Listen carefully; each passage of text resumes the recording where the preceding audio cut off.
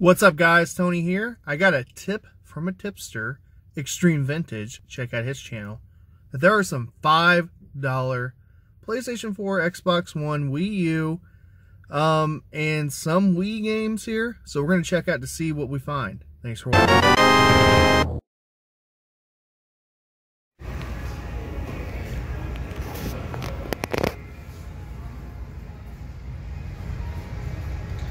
$5.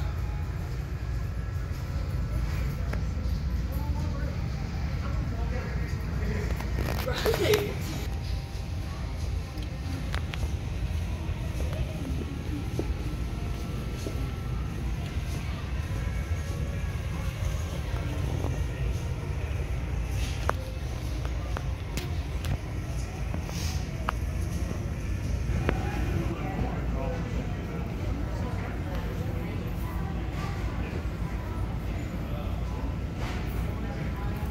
Alright, I did pretty dang good in there. And I ended up spending about 130 bucks or so. And yeah, I think I did pretty well. Some is going to be added to the collection. Some I'm going to sell at Missouri Game Con 2020. So let's get into it. I don't know how to pronounce that. It's a racing simulator. And some of these are pretty cool titles that I'll keep in my collection. Like I said, Batman, The Enemy Within, Telltale series. I almost bought every copy of this just because.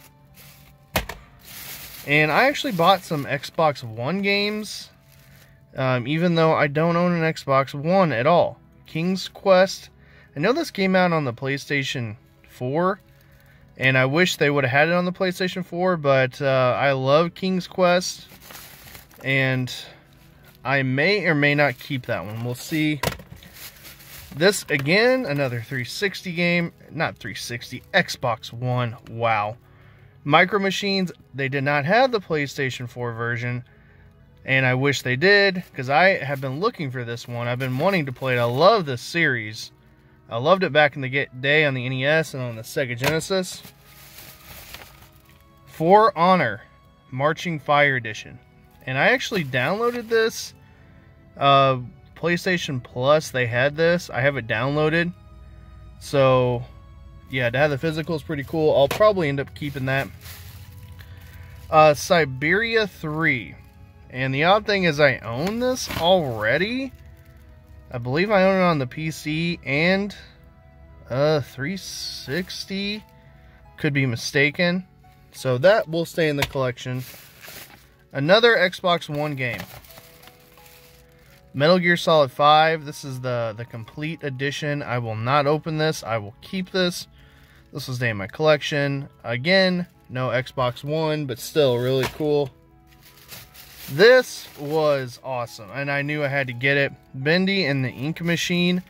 I've been looking at trying to get it. $5 is perfect. GameStop, I still think it's like $20 to $30, so that's a steal. And Teenage Mutant Ninja Turtles, Mutants in Manhattan. I have never played this. I've never seen gameplay of it, but I'm a huge Turtles fan. That's staying in the collection for sure. It's kind of strange art there, but kind of cool. They had some Wii U stuff too. And I got Terraria. I think that's how you say it. I may or may not have this. If I already own it, I'm going to sell it at Missouri Game Con. And Wii U stuff is getting harder and harder to find. They had more kind of common stuff in there. They had Just Dance 2017 and 2018. Pix Arc. Know nothing about it. It looks interesting. I'll try it out. Kind of looks like Minecraft a little bit. We'll try it out, I guess. Snail. This was the find, for me at least, for $5. Because this game came out this year. Team Sonic Racing. And I was going to get it at release. And it was only like 40 bucks. But still, $5. Perfect price. Can't wait to try it. I have not played this yet, so we'll see. Oh, I did buy another copy of it. There's Batman, The Enemy Within.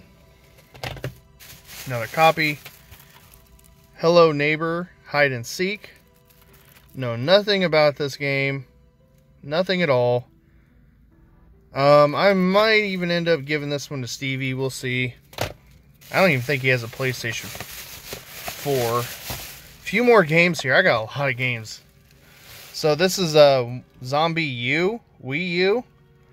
And I have this game already. So this will be a Missouri Game Con candidate for sure. The little bit of Wii U stuff that I brought to the con was snatched up in a hurry. So yeah. Stern Pinball Arcade. I have this on the Switch, oddly enough. But I couldn't pass on getting a copy on the PlayStation 4 because I really enjoy this game. It's awesome. For digital pinball, at least. This was really cool. Dragon Quest Heroes 2. I believe this game came out this year. I could be wrong. Nope, 2017. But still, a Dragon Quest game. Pretty cool. Naruto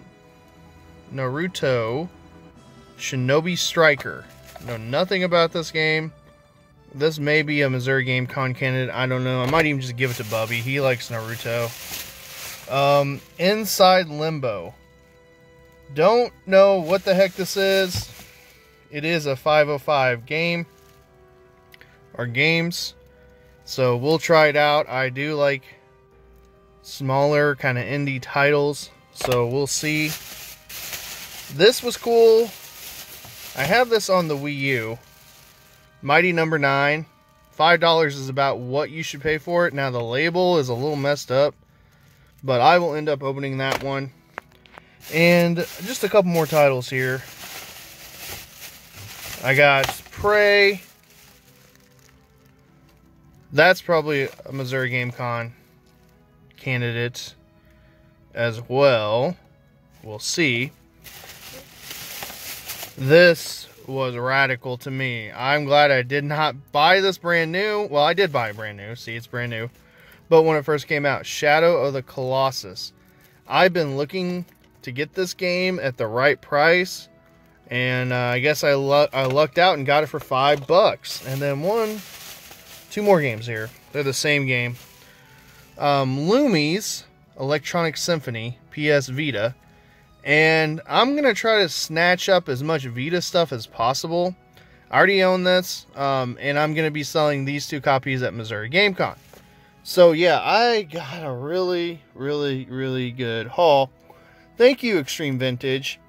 And check out your Walmarts. When they're remodeling, which that's what they did. They remodeled their entire electronic department. That's a tip. Go and check out their games. On occasion, they'll have a huge quote-unquote fire sale.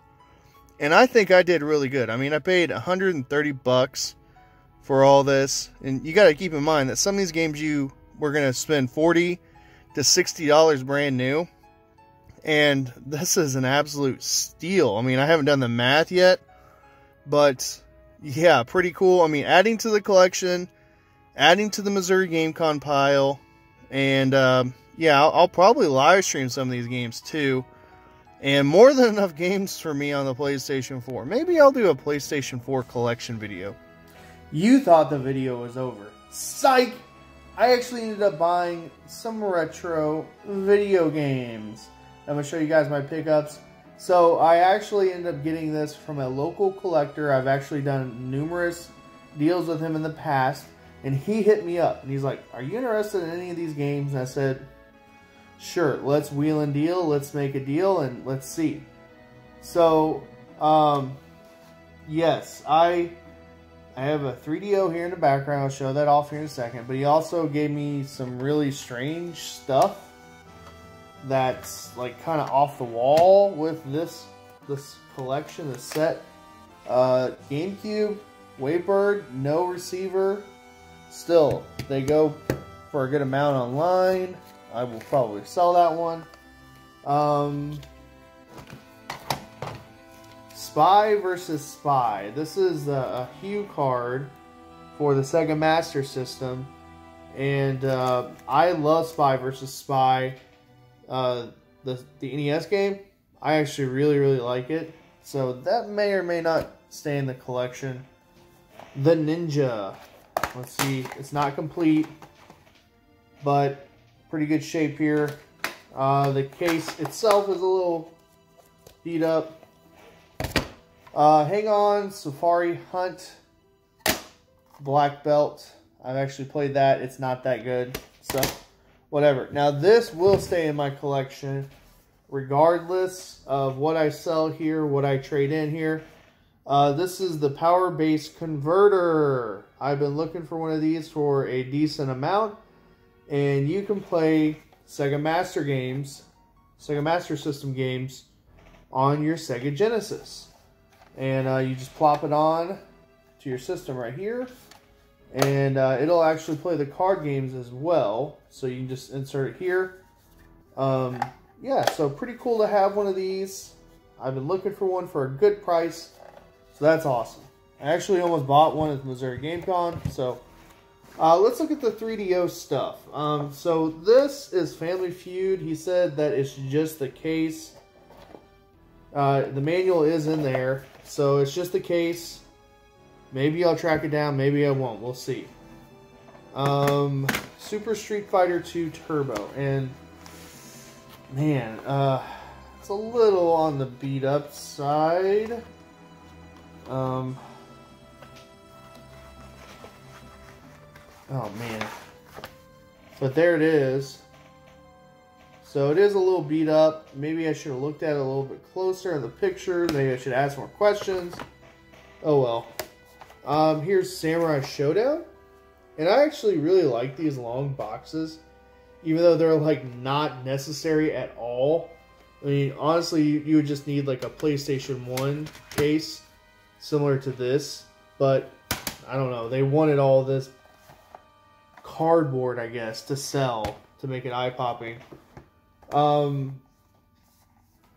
Need for Speed 1. So this is the original. And these cases are a little bit nicer. They kind of remind me of PlayStation 1 long box games. So yeah, it's complete. It looks beautiful. I don't think I own this one. This is like a must-have for the system. Road Rash. And from what I understand, it's actually better than the PlayStation version. I don't know. I might have to try them out side by side.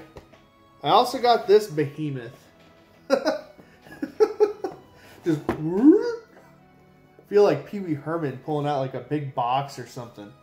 But Lethal Enforcers on the Sega Genesis. And let's see if it's complete.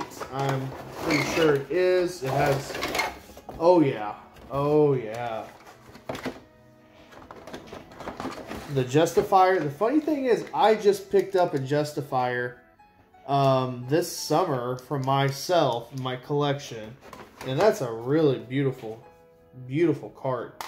The manual's inside. So yeah, this, and I have the box. I actually don't have the game. So what I'm going to do is I'm going to track down the game loose for my collection.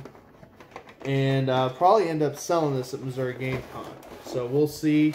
That's actually really, really cool. And that box is actually, I think, in better shape than mine.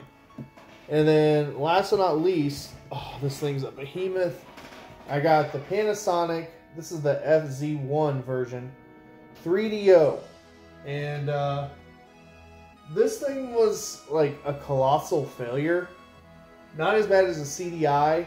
I actually see more of these in the wild than CDIs, if you will. But yeah, this thing is heavy. And I may or may not open this up and show you guys what's inside. But pretty good price on all this stuff. And this will be a candidate for Missouri Game Con. And what I mean by that is I plan on having another vendor table, vendor sponsorship table. It was an absolute blast doing that. Check out my video on that. But We're also going to see, it says bonus software included, crash and burn. We're going to see if that's inside here or not. And yeah, there's some stickers on here. Special pack, limited offer while supplies last, Madden. So I guess you could have got Madden with this at one point in time. I know that these, they had like a fire sale on these way back in the day, just like any other failed console. But we'll take a look. We'll open this thing up and see what's inside. So let's take a look. So here's what's inside. I'll show you the system itself. So I'm not going to get that hunking thing out. The power cord is down in there. You can see it down below. And yeah, the styrofoam's a little broken, but that's not too upsetting, I guess. And it has the original cardboard for the other cables and the controller, so that's a bonus. I'm not sure what this is. Must be some kind of an adapter of some sort. Yeah, it's an adapter. So let's take a look, see what's inside here. 10 reasons why you need another 3DO game. How about 10 reasons why you don't need to buy the 3DO? Here's the business stuff that you always get packed in. Crash and burn. So there's that. I'm curious if it's in here. I haven't looked. Here's like a little brochure. Or is it like a poster? Yeah, it's a poster. I'm not going to open that thing up because I had so much trouble putting them back the right way. The warranty stuff. So it looks like all of it's here. Join the club. 3DO club. Huh. That's kind of cool. And then your instruction manual. And that's in really good shape. Another little instruction guide.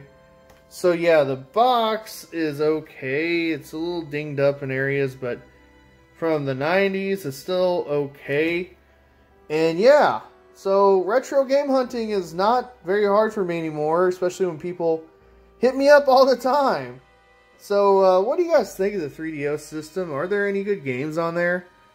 Do you have one in your collection? Do you want one in your collection? Let me know down in the comments below. Alright guys, thanks for watching. Hope you enjoyed this video. Have a great rest of your day.